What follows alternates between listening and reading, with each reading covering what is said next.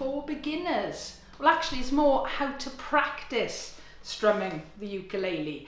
In school, this is probably what the students struggle with the most when we first start. We begin with just down strums, they get that, but when I start to introduce different strumming patterns, that's when we can have some problems. Now, we don't practice just strumming to a song in school. I pop a drum machine on, choose a chord, and then we practice different strumming patterns that way. So what I've done is I've put some backing tracks together of drum beats using a drum machine at different speeds so that everybody can have a go of practicing along their strumming. I'm afraid there are no shortcuts to learning how to strum. It's all about practice. Now, this video isn't the practice video.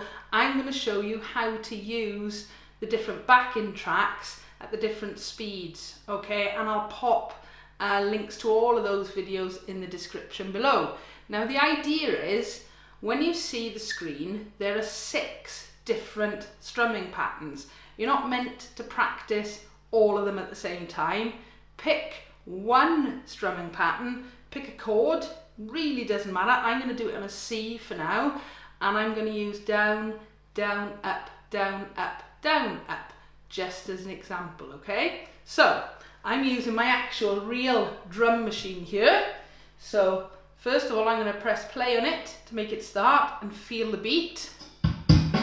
2, 3, 4.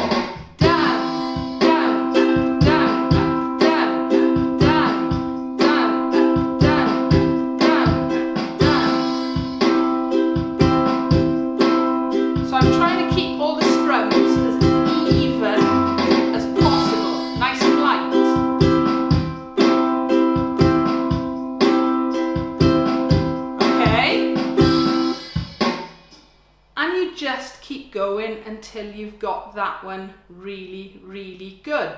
All right. Once I've got that one sussed, I move on to the next speed. Right, just before we start the next speed, a little hint. Don't practice until you get something right.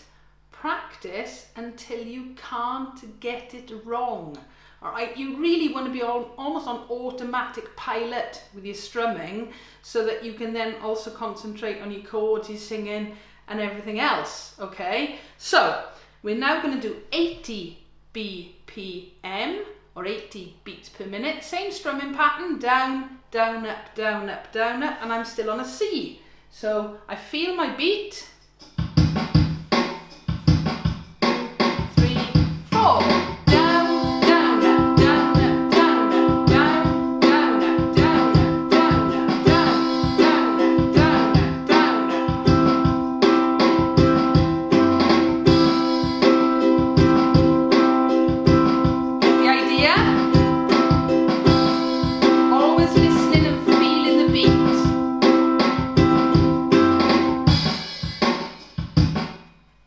Right, so we're upping the tempo, we're up to 100 beats per minute, same strum pattern, all right, you can see what we're doing. We are getting faster and improving each time, hopefully. Okay, so feel the beat, really important. 1, 2, 3, 4.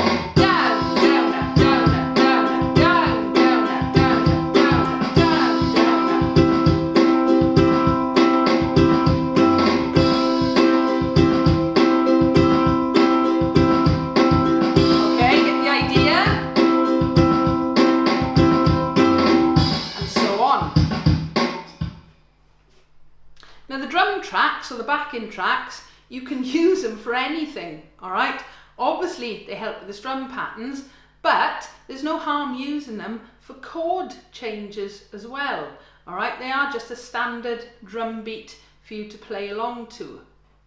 Right, so we're going to top speed now, 120 beats per minute, okay? Keep it nice and light. Remember, the faster you go with your strumming, the lighter you make it, okay?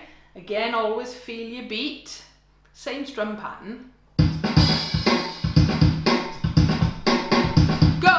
Down, down, down, down, down, down, down, down,